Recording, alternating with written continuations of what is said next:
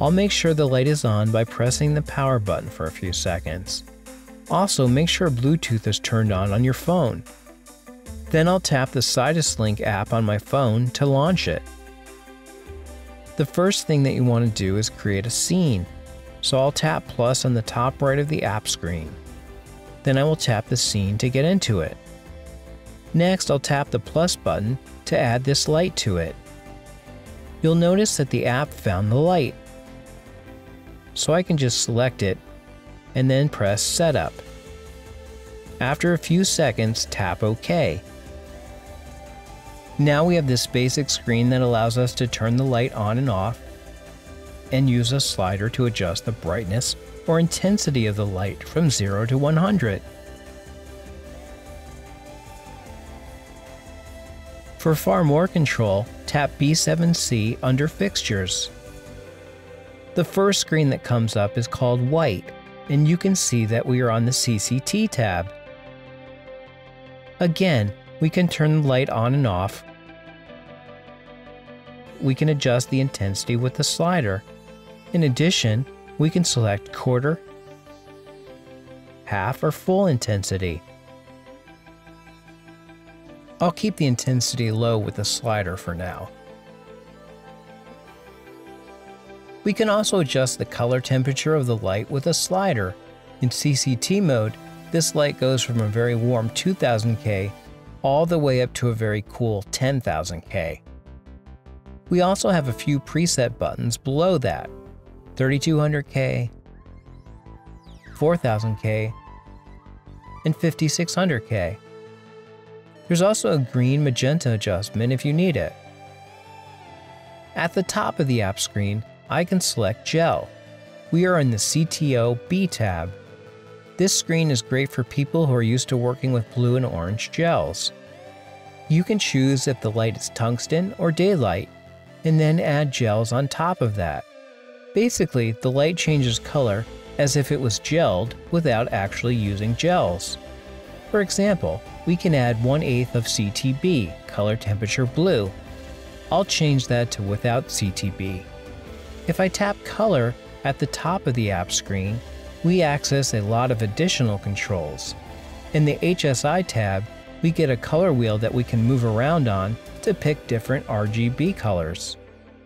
The outside of the wheel is very saturated. Selections closer to the middle of the wheel are less saturated.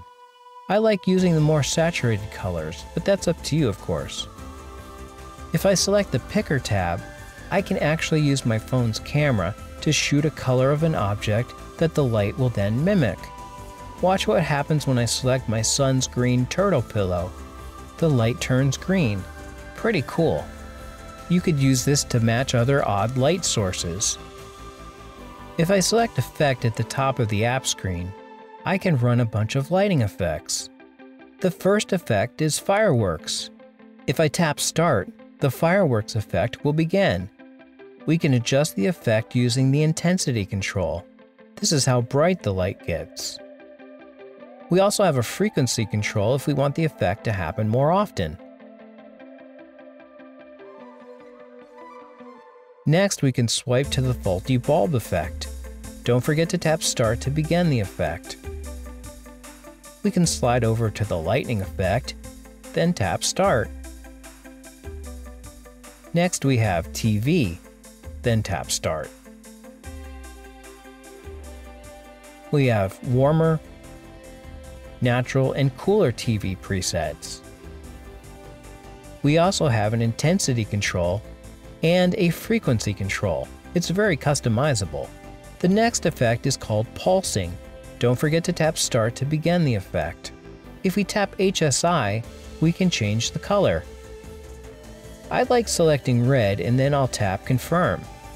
That would be a richer red if I turned my additional room light off and brought my camera's exposure down. Just keep that in mind when judging these effects. If we want to save any of these modified effects, just tap Presets at the bottom of the screen, then tap Save to Presets.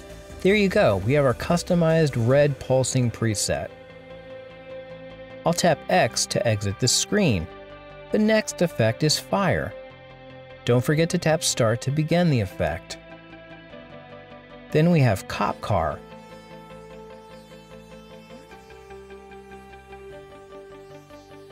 Next we have Party Lights. We can set saturation very high and change the frequency to change colors more often.